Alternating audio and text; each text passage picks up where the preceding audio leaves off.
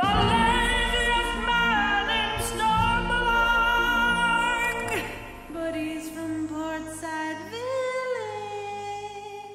He's here for the annual Laziest Man in Stormalong contest. We hate Portside Village. They're always winning contests. Yeah, and bragging about their fancy ports. They think they're better than us. They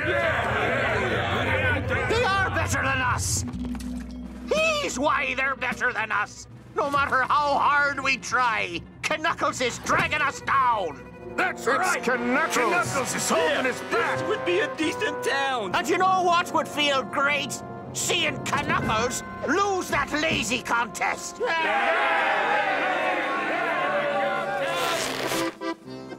Ladies and gentlemen, the 20-year undefeated laziest man in Stormalong, the king of the comatose, the prince of procrastination, the loafer from the sofa, Lazy Bones!